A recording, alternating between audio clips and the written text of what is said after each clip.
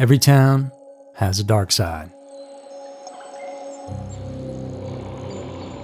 In the northern portion of Maine, there are endless, pristine forests where the landscape is marked by raging rivers and large lakes. It's long been a place that people like to go, specifically in the summer when the temperatures are just right to enjoy the great outdoors. Up here you can enjoy it all, and there's great places to camp, hunt, fish, and hike. I personally spent a few summers up there at camp growing up, canoeing down the Allagash River that stretches for 65 miles. And I have vivid memories of how beautiful it was, and canoeing right past a giant moose that was just chilling in a calm part of the river. We were no more than 15 feet away from it because it was a narrow portion. The moose would dunk its head underneath the surface, flies swarm above, only to land on his head when he popped back up. As you're moving down the river, and this is just the kind of stuff you see, and the memories you take away from trips just like this. That's exactly why a group of college friends decided to head up to that area, the Allagash Wilderness, back in 1976.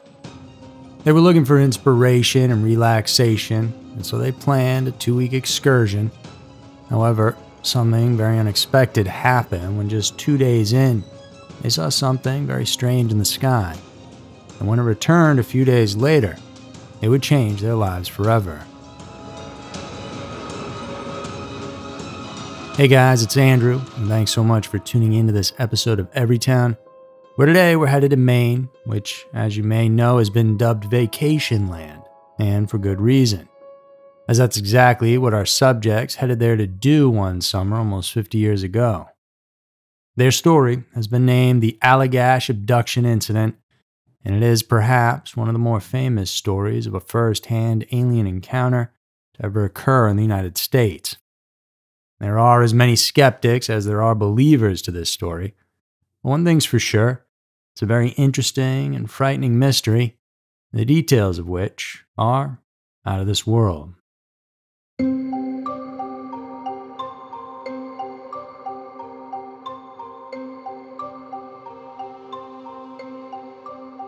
In late August of 1976, 4 young men living in Massachusetts decided to take a break, make their way up to northern Maine for a camping getaway. That time of year is awesome weather up there, the forests are expansive, and there's plenty of rivers and lakes to fish in, so that was the plan. Some good old-fashioned American fun of camping and fishing, spending the nights underneath the stars. The guys on this trip were 2 brothers, Jack and Jim Weiner, and their friends Chuck Rake and Charlie Foltz. They all met while they were attending the Massachusetts College of Art and Design, which was located in the heart of Boston, close to the museums and Fenway Park. Looking to get away from the hustle and bustle of that city life, they planned on a 14-day trip to the north before classes got underway in September. Not only would it be a chance for them to recharge their batteries, but they were also looking to find some creative inspiration among Mother Nature. So they packed up a little gear they had and headed up to the Allagash Wilderness, which covers thousands of acres at the very top of Maine. After about a 7-hour drive, they found themselves at Eagle Lake, which actually connects to 4 other lakes through a series of streams and waterways, so it's an amazing place to do exactly what they were looking for. They rented some canoes and put them in the water, and off they paddled, headed out for the adventure that awaits. Just them in the endless forest, and a strange orb of light in the sky.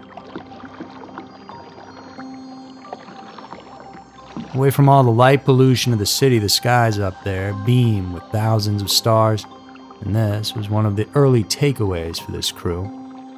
They couldn't believe how awesome it was, and so they looked there often. On just the second night out there, Jim was hanging by the fire in the warm night air, and that's when he first saw it. A light in the sky, only slightly bigger than the stars because it was closer to them. In his own words, he described the encounter. It was just floating above the treetops and didn't seem to be moving in any direction. And I looked at it through the binoculars for maybe 15 seconds, 30 seconds, and it suddenly just winked out from the outside edges inward. I mean, it literally just went whoop like that, and it was gone. There was something about this thing that left me with an odd feeling that wasn't quite right, but I really didn't dwell on it. And he had pointed it out to the others who all witnessed the same thing too. It was certainly weird, but it also all happened very fast. The guys joked about how nobody was going to believe them, and that was kind of it.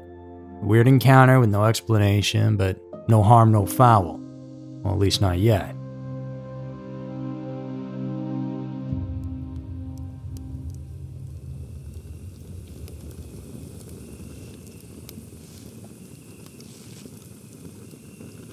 They hit the hay that night, and the following morning, the adventures continued on as planned. After some breakfast, the guys packed up and set out where they spent the day on the water. Nothing to report from day 3.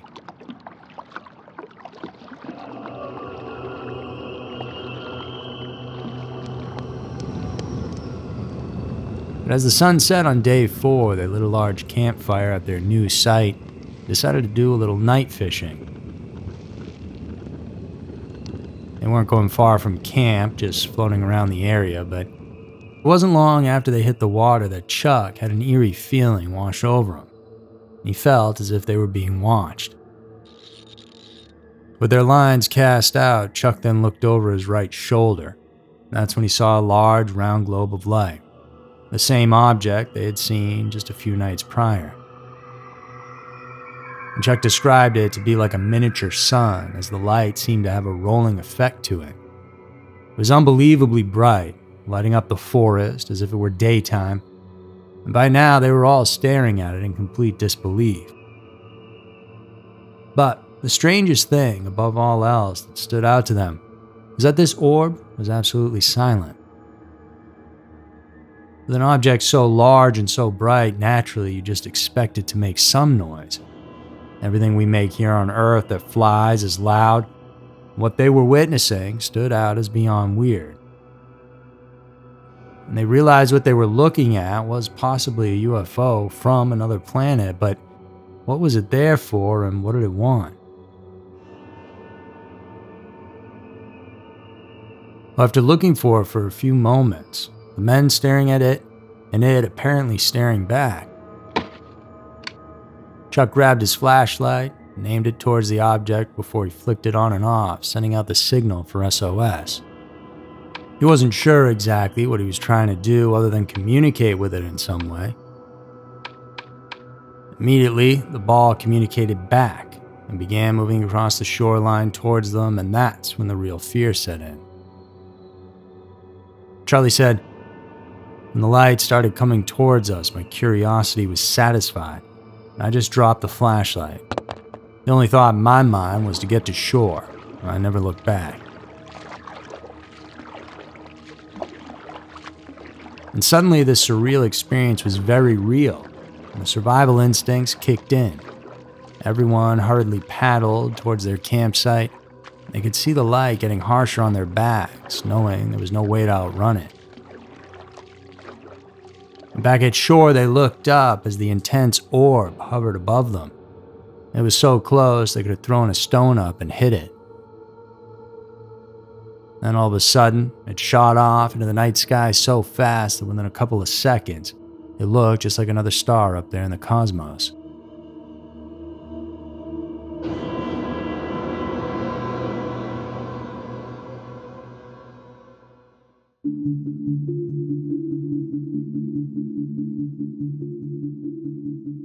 The men had just experienced an amazing close encounter with some sort of unidentified object out there in the woods of Maine.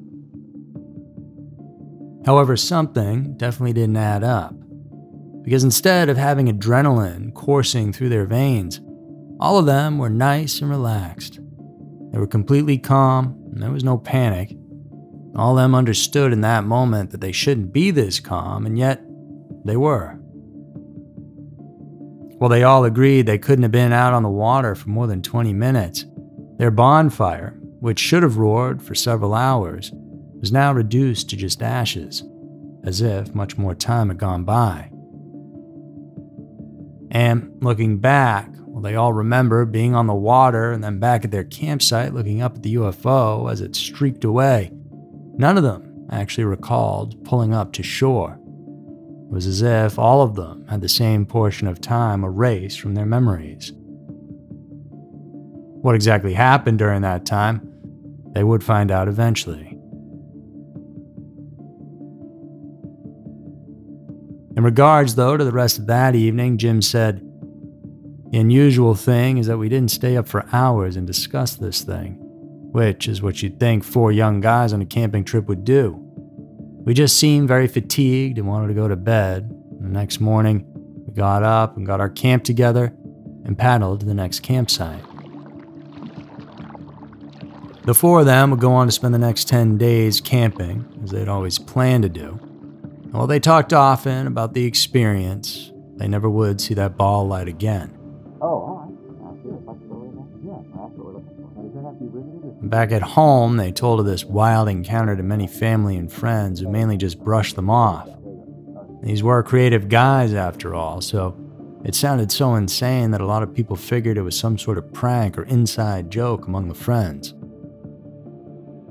And even if someone did believe them, at the end of the day, there was no solid proof of it happening, and so it just became a mysterious story that kind of faded away. And truthfully, as time passed by and the details of that day slowly chipped away, the 4 guys admittingly found the story hard to believe themselves. They'd question if this impossible scenario was possible. It was an enigma for them to wrap their heads around, and that's how it would stay for more than a decade. Until the nightmares and hypnosis.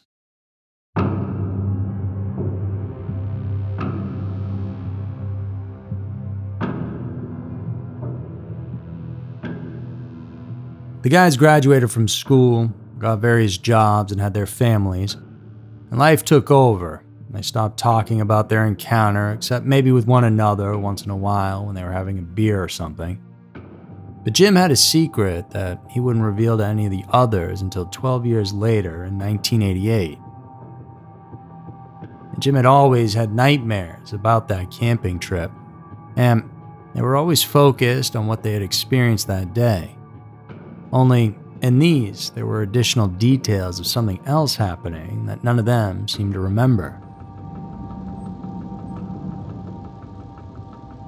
In these reoccurring nightmares, the 4 guys were all in a room, a sterile room, sitting naked on a bench while Jim himself was lying on a table with a device across his chest that kept him there. There was something for him. He had never seen it before, and surrounding them were beings of some sort, for lack of a better term, aliens. They looked like humans in that they had the same general body shape, but they were the classic description of skinny, large heads and eyes with slits for mouths. Now, all that was scary enough, but what really made these terrifying for Jim were the emotions they brought out in him. If you've ever had a vivid nightmare, you may understand. Those ones you wake up from after seeing a loved one hurt or maybe yourself get hurt. Once you open your eyes, the thought sticks with you for a bit, and it can be scary. And Jim in this room, naked with all his friends, being touched by these beings evoked a feeling of vulnerability and fear. No matter how much he didn't want to be there, he seemed stuck, and there was nothing any of them could do about it. But these nightmares were, after all, just that. They were spotty and unclear, and Jim just kept them to himself because, at first, they didn't occur all that often. But as time went on, they ramped up in frequency. When they used to happen maybe once a month, they began happening weekly, and then almost nightly. It was as if something was pushing them to the forefront of Jim's mind against his will. Eventually, he told his brother Jack about them and was apprehensive to do so. However, that's when Jack told him that he'd been having the exact same kind of nightmares.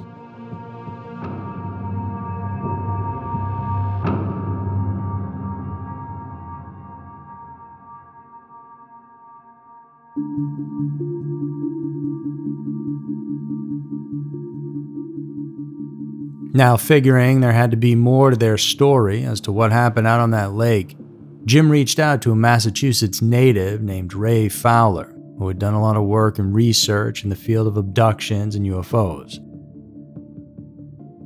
Jim was looking for any sort of guidance on what they should do, fearing that these nightmares may actually be memories.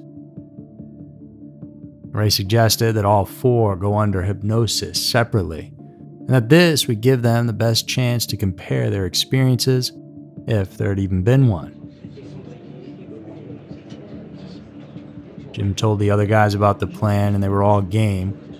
And Charlie and Chuck hadn't had dreams, but if their friends needed help, then they were there. And plus, something deep down in them told them there was something more to uncover.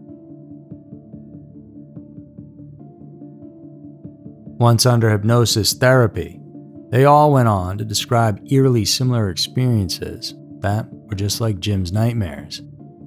Being aboard a craft, in a room with otherworldly creatures, and being experimented on. In excerpts from those sessions, this is what each one of them had to say. From Jim, they don't know what to do. I think I'm going to come after them. I feel like I want to. The first one that comes near me, I'm going to throttle them. I don't like these things. I don't care where they come from. They shouldn't be doing this to people. From Jack, they're right there. Their face is right in my face. I don't know why. I don't want to know. I don't want to know what they want. They're saying things. In my head, they're saying, don't be afraid. They say, do what we say, just do what we say. And from Charlie, it's like a doctor's office. I get that. It's cold, like a doctor's office is cold. They put the panel over your chest. And then they scrape your arms and your chest and your legs and your thighs. And we shouldn't be here. I just keep thinking, I want to be back in the canoe. And from Chuck, on seeing Charlie on the table, I see some sort of device on him, and they've got this looks like a silvery, it looks like it got curves on it. It's almost like it sucks something. He got his head tipped way back. It's almost like he's in pain, and we can't help him. All we can do is watch him. Having their artistic backgrounds, they then each drew up what they were recalling, and once again, they were all very similar looking. And skeptics, of course, said they all just planned this story beforehand, and that this was some sort of a plan to get fame and recognition. So the four of them did the only thing they really could, which was to take polygraph tests where they were asked about if they had fabricated this tale. All of them said no, and all of them passed with flying colors.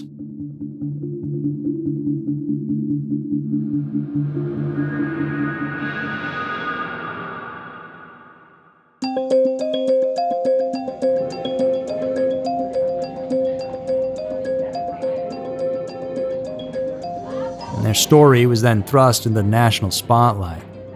They were guests in the Joan Rivers show, and shortly after that, the Allagash Encounter was featured on the super popular show and one of my favorites of all time, Unsolved Mysteries.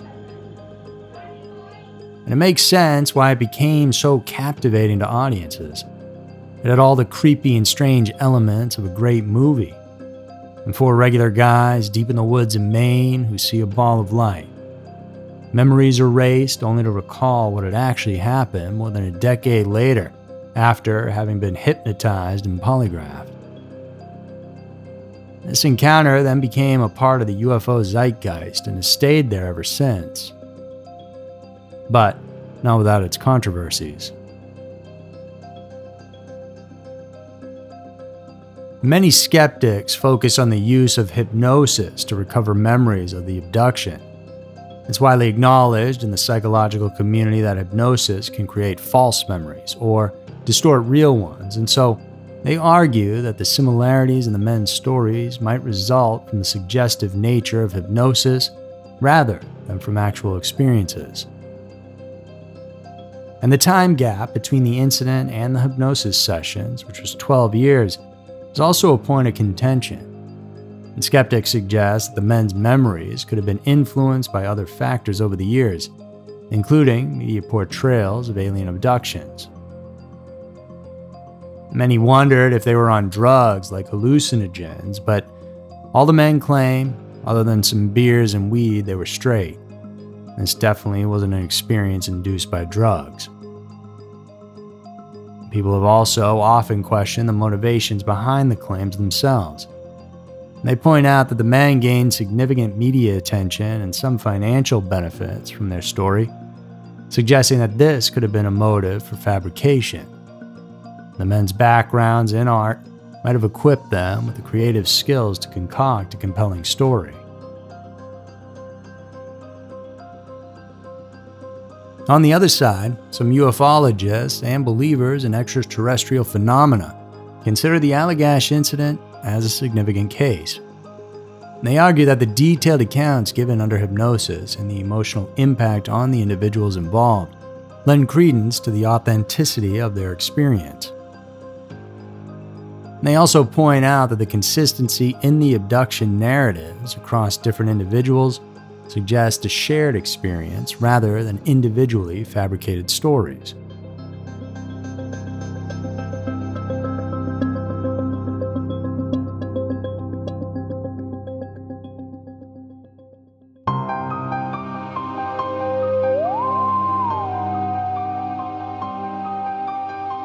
So in the end, it's really up for you to decide what you want to believe. Interestingly, around 2016, Chuck came out and said the whole story was fabricated. Now, he didn't say it was a straight-up hoax start to finish, but alluded to the fact that it wasn't real. He said, "We were compelled to stay together, all speculating that this thing could go into the millions of dollars for each of us. We made very little." However, the other three claim that Chuck is just saying this because over the years he's had some problems. Foltz described Chuck as a man with a violent temper who's been banned from some UFO conventions, and he said, "We definitely steer clear of him because the guy's a loose cannon and a mental disaster area." So, having felt like he had been pushed away by his three friends, they say this is just his way of getting back at them. So, real or fake, it's hard to know for sure. The Allagash abduction straddles the line between reality and the unknown. It raises some questions about the nature of memory itself, the power of the subconscious, and the vast unexplored mysteries of the universe, of course. Whether a true encounter with the extraterrestrial or a psychological phenomenon, the Allagash incident is a haunting and unresolved mystery that at the end of the day, the next time you're out camping and you look up at the stars, it'll be a story that crosses your mind.